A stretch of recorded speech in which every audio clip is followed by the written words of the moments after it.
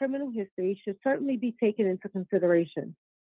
I am sick thinking that he could be released in the next few months and have had many sleepless nights since being notified of this hearing. Alan apparently has done well while in prison, but that is only because he is in a lawful, controlled, and locked environment. Alan does not know how to treat women, and there will be another victim down the road. Sir, I apologize, Mrs. Williams. Sir, please don't do that. That's very disrespectful. Please. Listen, that's disrespectful. Listen. And that is just a small glimpse into the really insanity of this parole hearing by this giant baby, which is really what he is. We're about to watch another Connecticut wacky parole hearing, disturbing parole hearing, and I'll unpack it with all the details at the end.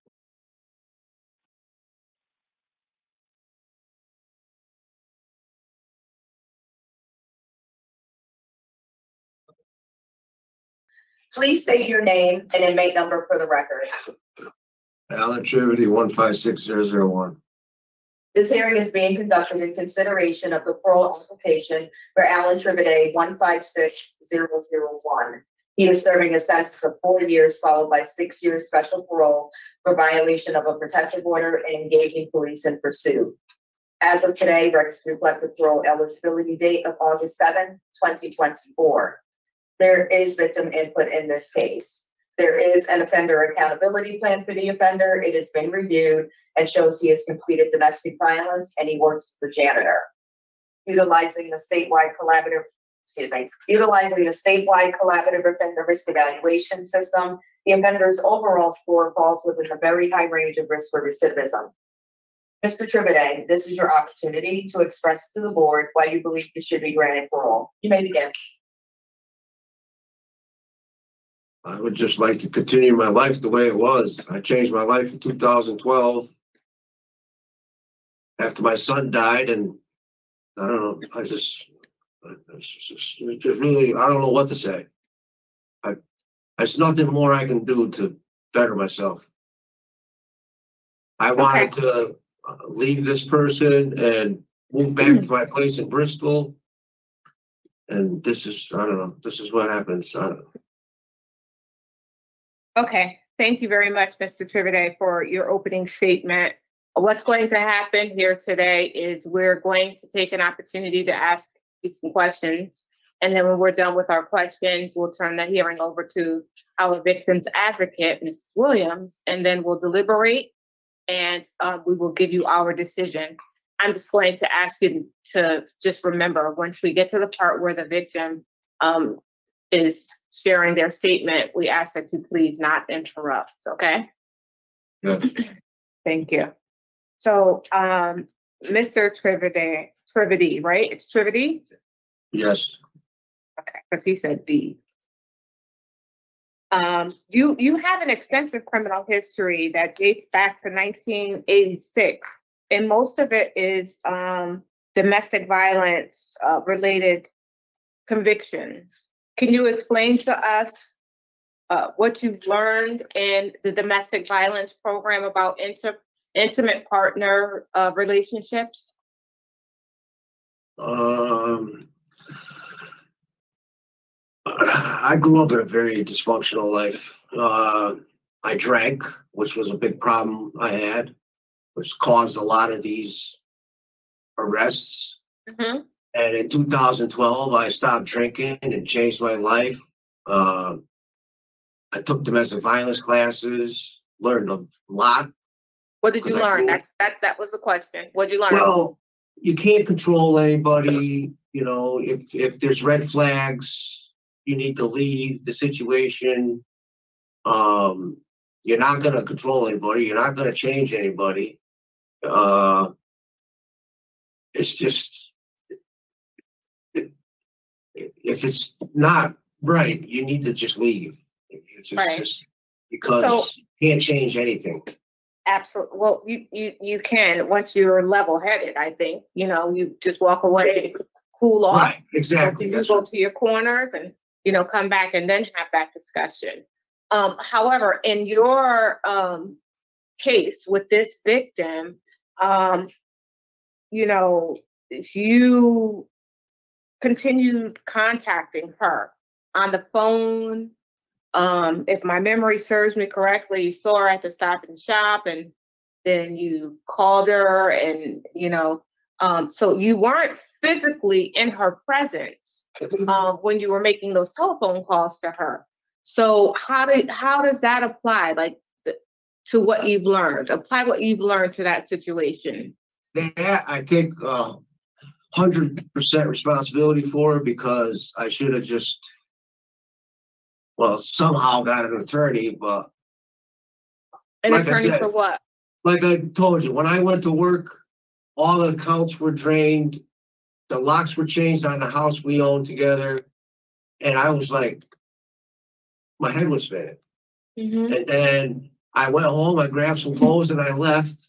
And then I called, I says, I need some more clothes and a spare key to my truck.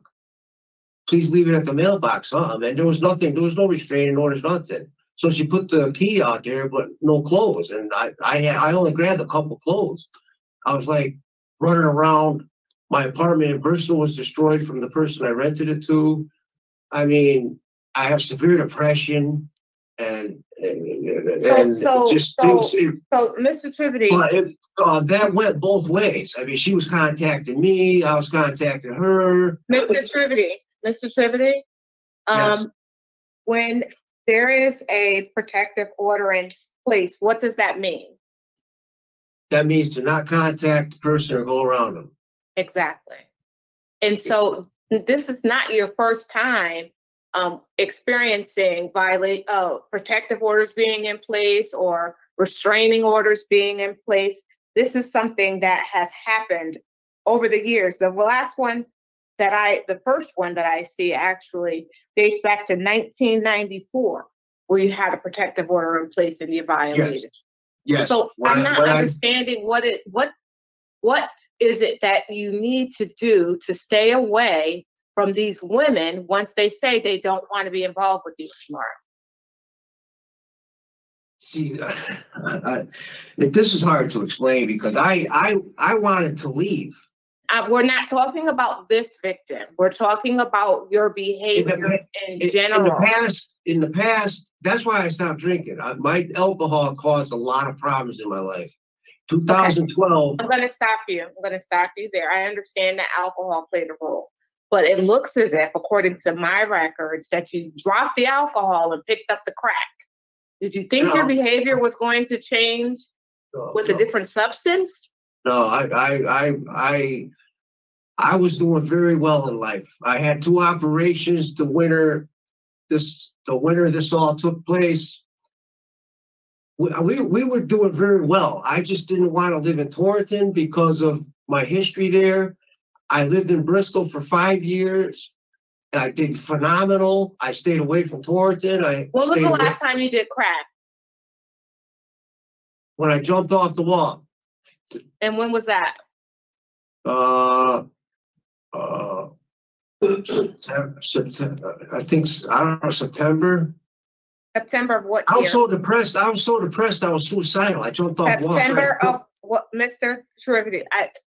We ask very specific questions, and many of them are sometimes yes or no, and other times we ask questions because we really are genuinely concerned about honing in on your responses with regard to change in behaviors, change in the way that you're thinking. So I understand that you want to try to explain yourself, but we've read your file. That's one of the things that we're statutorily required to do. So we understand your upbringing. We know the relationship and the dynamics between you and this lady who's your current victim. But I'm specifically asking you about your substance abuse. When was the last time that you used crack cocaine? September when?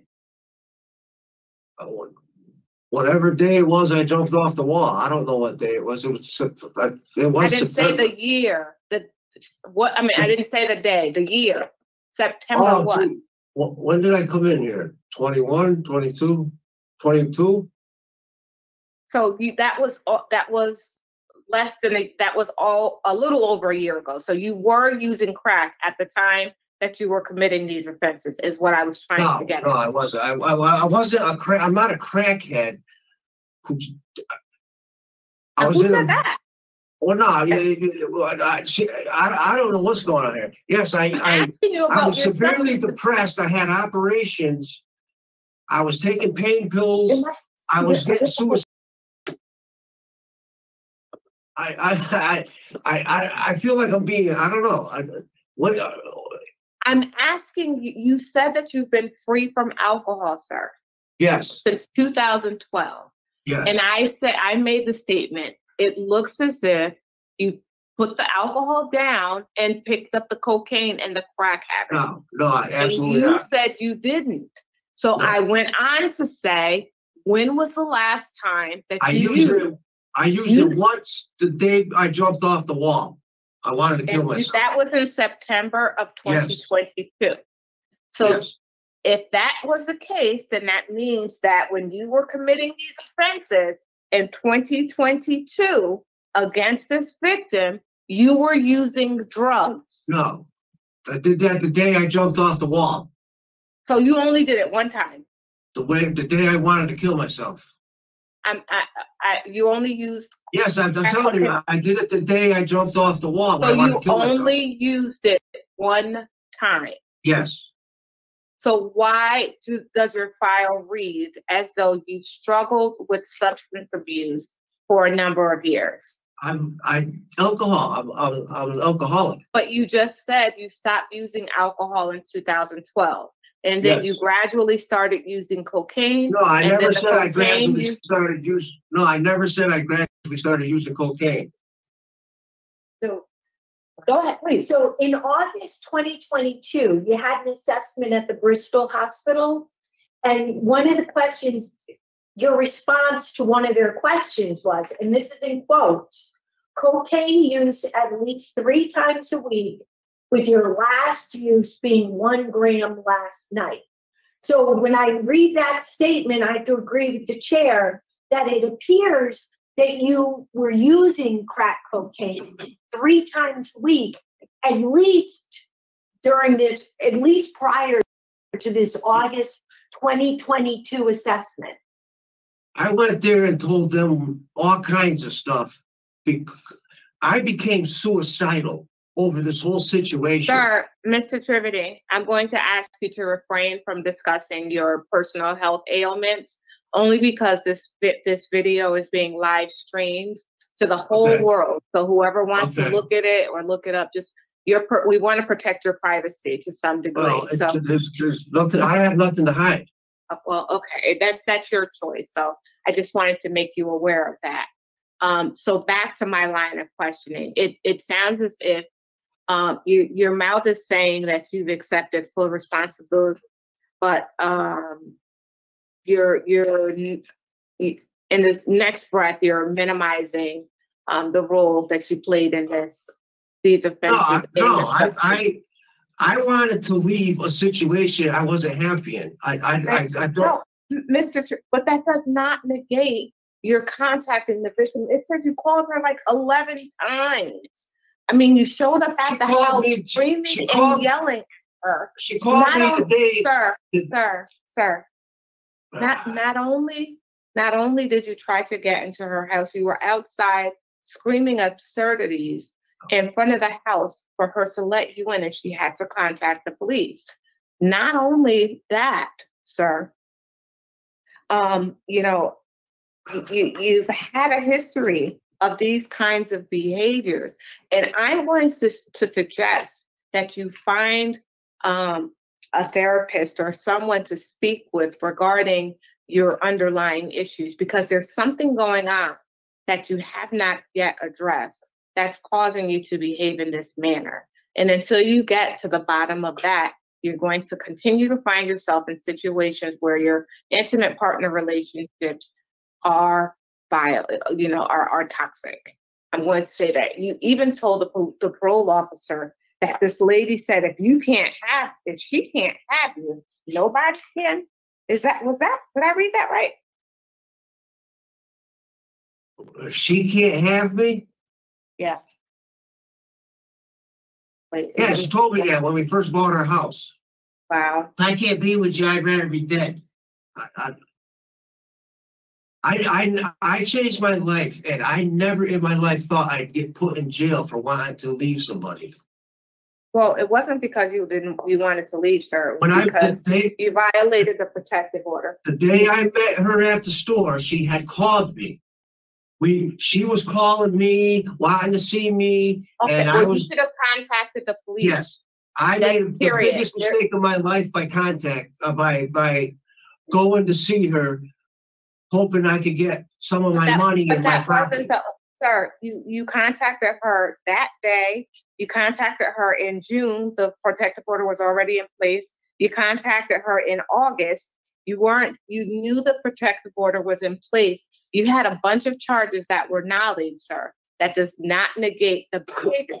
Been contacting this victim. So you can't say that you never would have thought that you would have been in prison. When you violate a protective order, that's a serious, serious thing.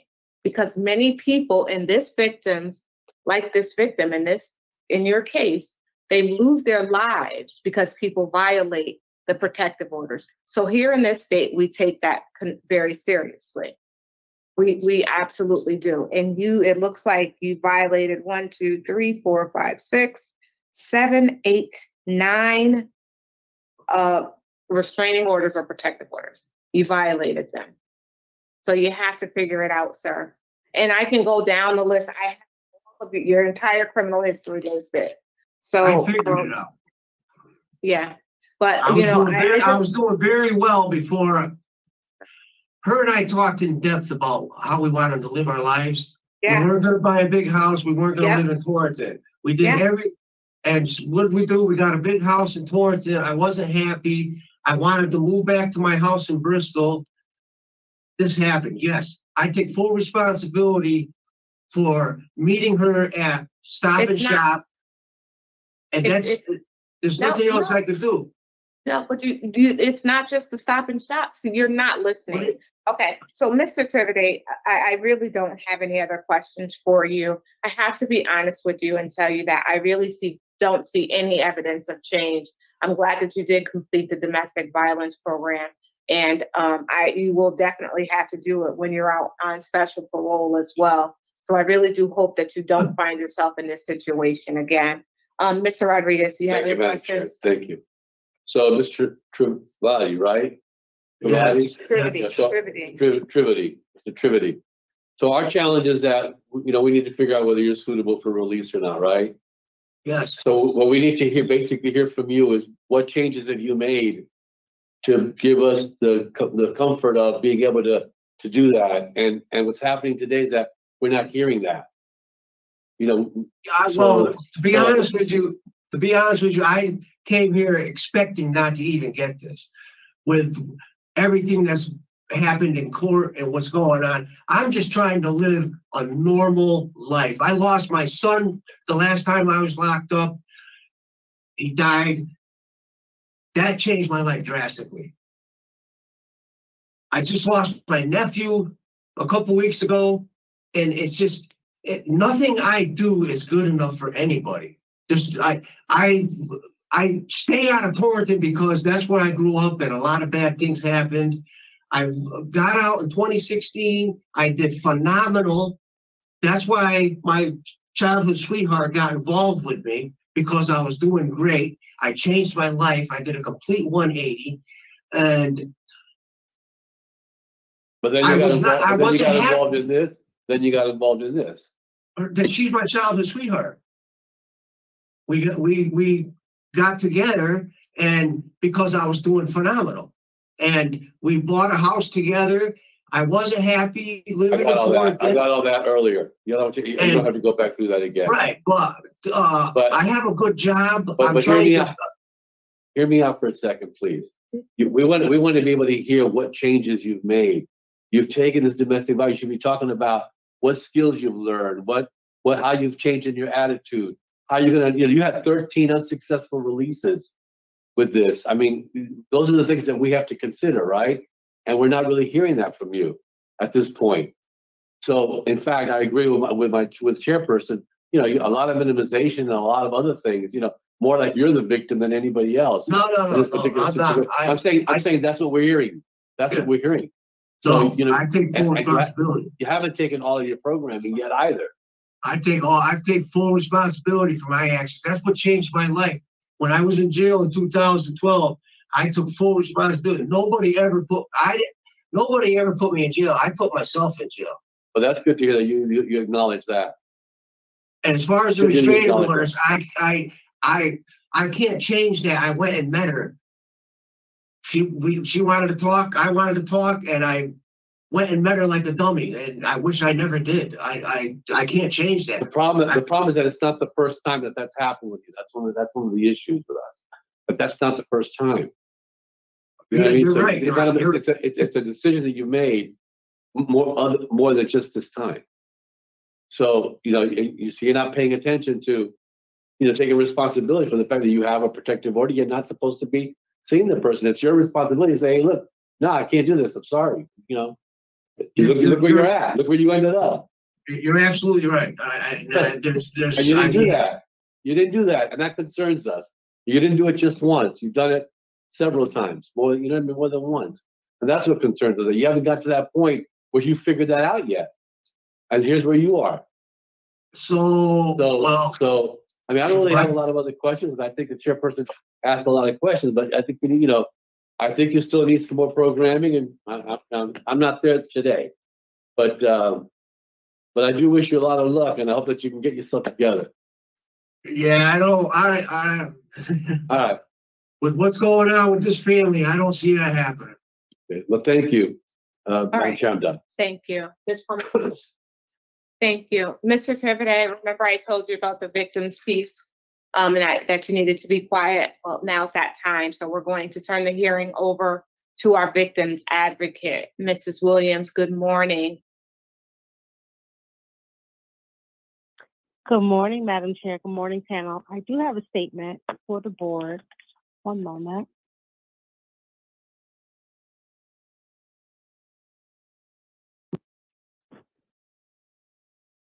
To whom this may concern.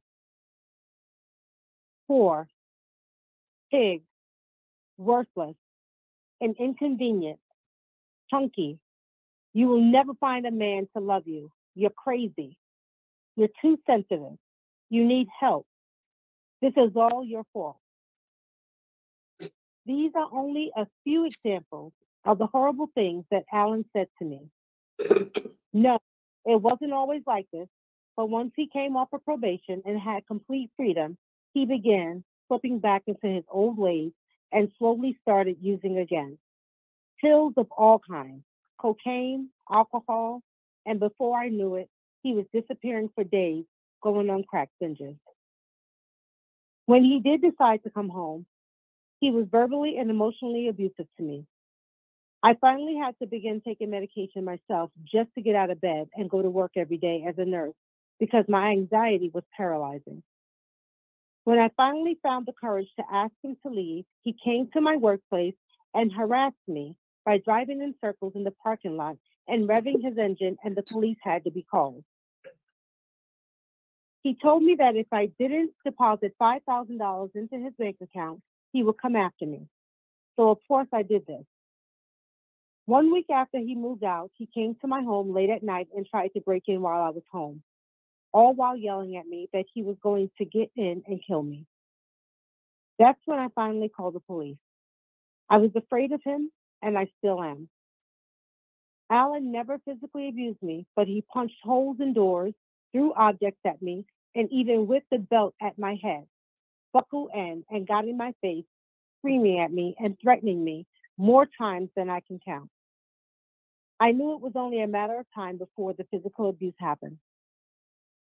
To say that I gave him thousands of dollars over a period of 5 years would be an understatement. He stole money from me for his drug use, and he coerced me under duress to add his name onto the deed and mortgage of my house. Alan and his sister are demanding money from me in order to get his name off of the deed. I've offered them a settlement, but they won't settle. I also have all of his property at my home. Is this his way of trying to still have some sort of control over me and have to deal with me when he is released? What kind of human being does this? I had to move out of my own home several times when Alan was on the run from the police during the summer of 2022, and I had a restraining order against him. My children rarely come to visit me because of fear. Alan even had the audacity to cut his ankle monitor off when he walked out of the courthouse and missed one of his hearings. He also threatened me in the courthouse another day. He walked out, got on his motorcycle, and left. Yet another time he was on the run. I knew that I had to escape his abuse, but I was afraid of him and the control that he had over me. He destroyed my self-worth and my self-esteem to the point that I actually began to believe the awful things that he was saying to me were true. I can go on and on about how Alan's abuse has affected my life, but the fact is that I'm trying to put it all behind me. I've been in therapy to deal with the PTSD that he caused. I am trying to move forward and rebuilding my life. I feel that the fact that the judge served Alan with a 25-year protective order for me speaks volumes, and Alan should not be released early from prison. I also believe that his criminal history should certainly be taken into consideration. I am sick thinking that he could be released in the next few months and have had many sleepless nights since being notified of this hearing. Alan apparently has done well while in prison, but that is only because he is in a lawful, controlled, and locked environment. Alan does not know how to treat women, and there will be another victim down the road. Sir, I apologize, Mrs. Williams. Sir, please don't do that. That's very disrespectful. Please. Listen, that's disrespectful. Listen. Go ahead, Mrs. Williams. I apologize. Thank you. Alan does not know how to treat women, and there will be another victim down the road, if not me again. He is a dangerous man, and I will feel for my life whenever he is released. I ask that Alan is not released early from prison and that he serves the maximum time. Thank you for your consideration. Thank you, Mrs. Williams. Thank you. I appreciate that impact from the victim. You know,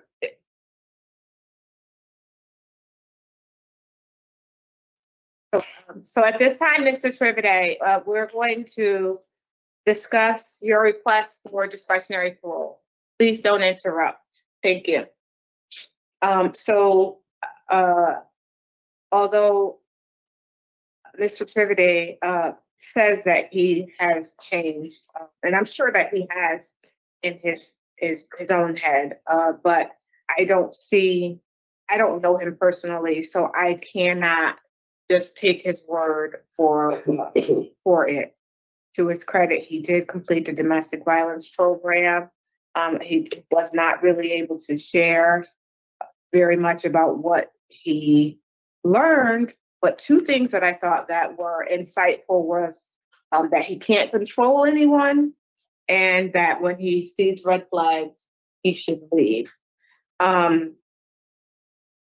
So I'm hoping that he's able to apply at least those two tools to his next relationship. The cons for me are that at 55 years old, Mr. Trivide rates out very high. He's had, it looks like 17 opportunities for supervision out in the community, and he failed 13 of those. He has not received any disciplinary infractions during this period of incarceration, so that does show some growth. However, the fact that his responses to our questions yielded really no evidence of change. And you couple that with his criminal history and his continued disregard for protective orders, with the injury and impact that the victim had shared with us through her statement that was read on the record, I could not support his request for discretionary parole. I would vote to deny his request with no new hearing date and set his special parole conditions. Oh, and I didn't even address his substance abuse problem that he says that he doesn't have, that he didn't take any programming to address. So for those reasons, I would deny. Mr. Rodriguez. Madam Chair, I would concur with your assessment in this particular situation. As I shared with Mr. Trivedi earlier, that I didn't really hear anything that for me made him a suitable candidate for release today. Granted, he did take the domestic violence course, and I'm hoping that he'll be able to internalize some of the insights he got there and be able to utilize those things when he does get out, and probably should continue to seek some of that advice and information when he does get out. And I'm sure we'll probably consider it as part of a special parole release. But I'm just not there today to support discretionary parole. Thank you, Mr. Rodriguez. Ms. Palmer? So I do agree with everything that's been said by you, Madam Chair, and Mr. Rodriguez. I do think it is worth mentioning that Mr. Trivedi did have a pretty lengthy period of time where he wasn't involved with the criminal justice system. So I find that encouraging in the sense that once he is back out on special parole, that he can be successful. And he seems to have done that by avoiding alcohol and drugs. He did get a letter of support from his sister, which was in file. He does have some support in the community, I think, which is also a positive for him for when he is back, that he does have some family that he can lean on as he reestablishes himself. But it is unfortunate. He was able to identify some areas that he learned through the domestic violence program triggers, weighed him in, but he really did not present as, although he says he accepts responsibility, and we read all the police reports, that he just can't seem to grasp the gravity of the situation. And with his history, it's hard to even kind of say, well, we'll bring him back for another hearing, because he knows what he needs to be doing. He's just right. It seems he's making a conscious decision to do what he wants. I think that he, in his head, that it's justifiable. Yes. It's my house. I should be able to get my things. We did this together, kind of thing. And I get it, but he needs to really, again, sit down with someone and talk to them about the underlying stuff, because you have to learn to let it go. Let it go. Okay. Anyway. He needs to know what he needs to do in order to retrieve his belongings and how to live successfully. So that's our hope for him going forward. Exactly. Hopefully he can prove us wrong on special parole. He did well last time under supervision in the community, and I'm hoping that he can do it once more. All right. So I have his criminal history as my reason for denial, a lack of program participation, inadequate evidence of offender change, the injury impact to the victim and or the victim's family as my reasons for denial.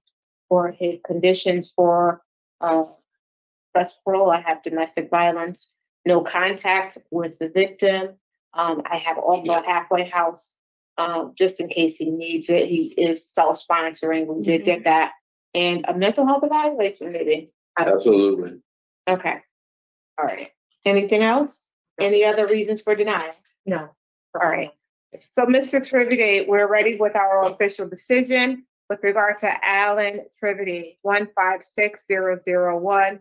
There's a motion to deny his request for discretionary parole based on his criminal history, the injury and impact to the victim and or the victim's family, his lack of program participation, and inadequate evidence of offender change.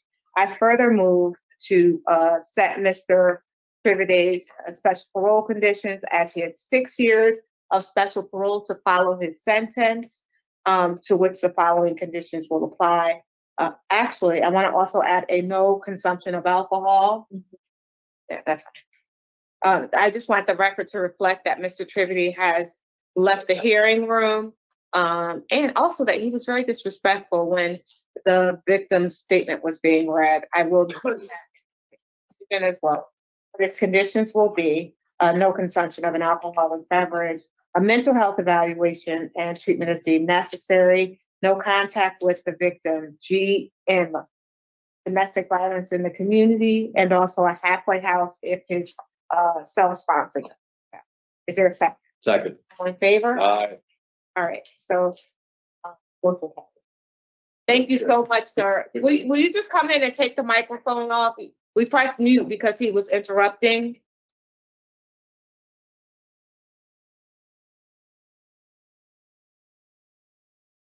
So then do it. Thank you, panel. Have a great weekend. Thank you. Well, It's official. In Connecticut, I think that the lunatics run the asylum. I mean, he just Jedi mind tricked that CO to leave a parole hearing before it was over. And somehow he got him to open the door and escort him out. And it's like, even the parole board now in a sense, I like the way the parole board handled it, but in another sense, I was like, no. I mean, they should have said something. They should have, I mean, she did snap at him when he started to laugh, but I just felt like another level of reprimand was called for. The guy is a giant baby.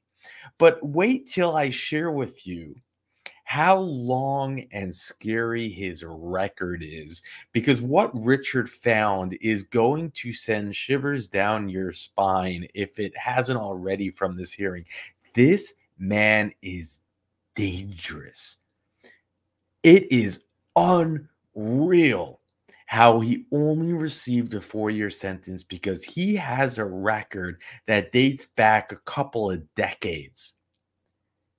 And yet the system is doing nothing to protect his victims, and it is terrifying. Before we go, and let's see how long it takes for the CEO to figure out how to find the unmute button. You just come in and take the microphone off. We pressed mute because he was interrupting.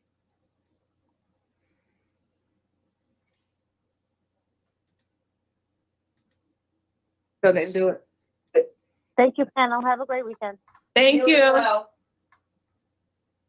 Still didn't do it. You are still muted, Yeah. Brooklyn. We're still muted, Fournier. I'm sorry. What does he have to do, Kristen, to unmute it? It should be on the tablet itself. How's that? Oh, there you go. All right, Fournier, I will take Buckingham. You got it. Thank Thank you. you. You got it. It's I don't know. Anyways, let's go read this report because this is crazy. When I saw this is written recently, okay? This is written September 26, 2022. And there's something that I noticed on this that I think says it all, where a picture speaks 1,000 words. This is the picture that speaks 1,000 words. Do you see it? Made in China, right? I don't know if you can see my mouse right there. Made in China.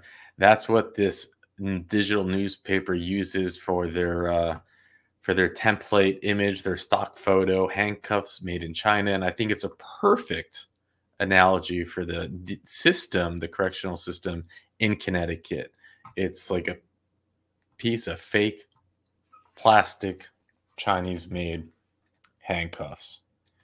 So Mr. Trivedy was called into Superior Court for pretrial hearing on Monday, and he didn't answer officials. Officials trace his whereabouts through GPS monitoring ordered as part of his release last month on more than $600,000 in bonds. The monitoring system zeroed in on him standing outside the courthouse. Despite urging by Special Public Defender Robert F. Dyer to step inside, Trivedy took a few more drags from his cigarette and left. And like, I can just picture it. The big baby sitting there and then just stomping away, his little tantrum.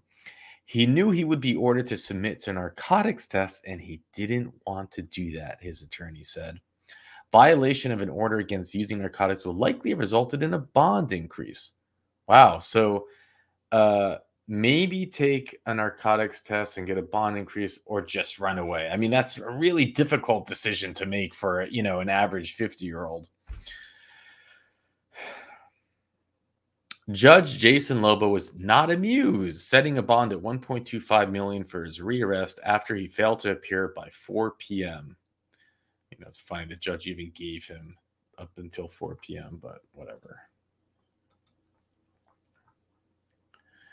The 54-year-old Trivedy has repeatedly violated police and court orders, spiraling further towards what Judge James Ginocchio warned in 2012 as becoming a very dangerous person. And, you know, this is, again, what's scary. It seems maybe that he's escalating as the years go on. I don't know. On August 12th, when court officials noticed Trivedy riding his motorcycle, listen to this. They found him riding his motorcycle around the courthouse in Torrington in violation of a protective order against a woman inside the courthouse. A police officer saw him, tried to stop him, and he said, "Nah, I'm good," and vroom, away. The big giant baby. Can you imagine? Can you imagine that instance wouldn't have even given him a massive sentence? He had cases pending for threatening to shoot police and a former girlfriend after the woman rejected his sexual advances. City police say the girlfriend was frantically seeking shelter from Trivedy, who has an extensive criminal history, similar crimes against numerous victims. In 2012, he was sentenced to 5 years behind bars for violating a protective order, threatening and operating under the influence of narcotics or alcohol. He also received a 5-year term in 2007 for DV and other crimes, telling the court he wanted to be a better person. By then, at age 38, listen to this, he had a rap sheet of 21 convictions dating back to the mid-1980s and a violation of every probation ever assigned to him. Let that sink in. And let it sink in that even up until now, a judge only gave him a 4-year sentence. In 1999, he was convicted of repeatedly violating protective order and threatening to kill his wife with a knife. At the time, Trivedy was working as a crane operator for a local scrap metal company. Following his arrest, he assaulted 2 officers. What a nice guy. Trivedy's previous bond were posted, blah, blah, blah. And there's another article I will share with you. Let me first start to read it because it lists an address. It's an ancient address, but, you know, YouTube. So, cops, man-made bloody threat. I'm going to share the screen in a second. So Alan Trivedy, the big baby, was arrested Tuesday afternoon. And this was written in 2006, but it's still noteworthy to read. And thank you, Richard, for providing this info and catching this hearing and saying, Mandoo, you got to cover this. So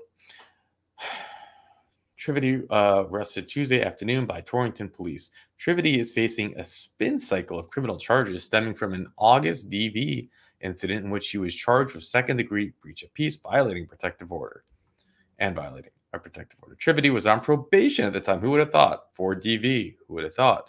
Which spurred the Office of Adult Probation to charge him with 4 counts of violating probation. Also, when he failed to show up at Litchfield Superior Court Tuesday morning on the probation cases, he was charged with 4 charges of failure to appear in court. Assistant State Attorney Jonathan Knight, it's a cool name, Jonathan Knight, argued for a high bond, citing Trivedy's criminal conduct and DV violence convictions since 1991 with the same victim.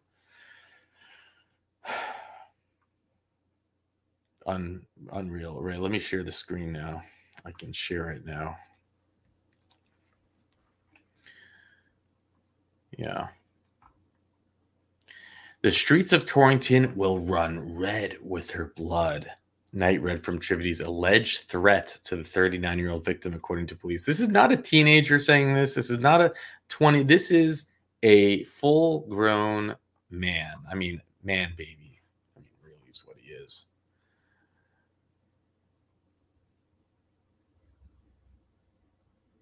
It's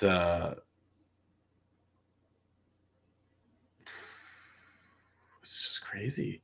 Trivedi is on probation for conviction of interfering and resisting arrest, second-degree breach of peace, violating protective order, said Francine Harrison, the court bail commissioner. He has numerous convictions and served time in jail for violating a protective order, violating probation, breach of peace, and third-degree assault. He was also sentenced to serve a year in jail for escape in 1991. This guy has an escape under his record. Trivedi repeatedly violates court orders by having contact with the victim, Knight said. It's clear from Mr. Trivedi's history and a matter before the court that he is unable to abide by the court orders and violating protective orders, failing to appear in court. Remember, this was written in 2007. I mean, we fast forward like, what is it? Bad at math. 3, 10, 4, 14 years. And it's the same thing. Shame on the DOs, shame on the Connecticut system, the judges and the DAs that are just completely incompetent. They're useless. The idea that this dangerous repeat offender can only have received a 4-year sentence, can even show up and laugh as the victim talks at his parole hearing. And he's laughing because he's laughing at the system because he's getting out no matter what in his full term date, which is 8/8/2026. That is 2 years and 2 months from the time of this recording. So he is laughing. And what do you think is going to happen? You know what will happen? He's going to go and kill someone, and everyone's going to say, "Oh, how did this happen? How did this happen?" But we're all watching it happen. It's so clear to anyone without a PhD, without, we're not lawyers, we're not judges, we're not that smart, but, we didn't go to Yale, but, I don't know. Somehow it's clear to us that he's dangerous. I don't know how we figured it out. I mean, maybe it's his record that goes back 40 years. I don't know. I don't really know. But, what do we know? We're just sheeple. Just get in line and, we should just be good citizens. Knight warned that the state would seek enhanced penalties that could result in an additional 10 years if he is found guilty. Wow, I wonder why they didn't do that. Trivedi looked astonished when Knight quoted a remark about the victim's blood in the street and shook his head. His attorney, Larry Peck, told the court that the defense wanted to argue the bond when the case is heard against Litchfield Superior Court. Morano imposed a total of $300,000 in bail bonds in the 5 cases and issued new protective orders prohibiting Trivedi from having contact with his child, the victim, and her mother. The order is more severe. It's more severe, the judge said, than the restraining order granted by Judge Wilson Trombley in the civil court in July, that he not harass or molest the victim for at least 6 months. Can you imagine that? That's how tough the judge was. 6 months, you cannot do anything to the victim. The victim told Trombley that Trivedi was violent towards her in the past, and she's fearful of what he might do. But don't worry, the judge said no contact for 6 months. The same fear allegedly prevented her from calling police when Trivedi blocked her car into the parking lot. Her mother called the police about the incident and reported that Trivedi was following the victim around town because her daughter was too scared to call police. Trivedi allegedly threatened that if she got him arrested again, the streets of Torrington will run with her blood, and he was going to kill her children, her mother and her father, according to the arrest warrant. But don't worry, the judge said no contact for 6 months. So she's safe, obviously. You can't make this stuff up. We saw the hearing. We saw him, this just man baby, which is what he is. He's a man baby. And, complete disrespect to the board, disrespect to the CO, disrespect to the victim, disrespect to the system. And really, he just seems to be getting away with it. Yeah, he was denied, but, what do you think he's going to do for the next 2 years? But sit and stew and plan. I'm just speculating on a situation like this. As we know, I'm just a Mandoo. I have no idea. I don't have a PhD.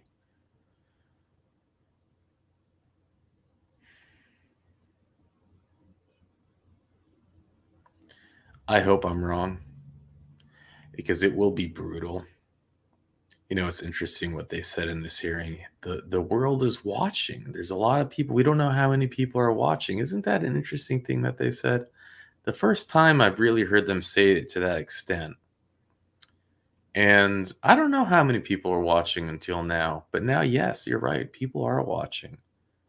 People are. We are watching. And if he goes out and does something drastic and it makes the news and people are going to be like, how did this happen? And then they catch foot of this hearing, that's when things might start to change. That's when the sentences that are being dished out, there's really more context when you can actually see who you're dealing with. Anyways, with that, I'll let you go.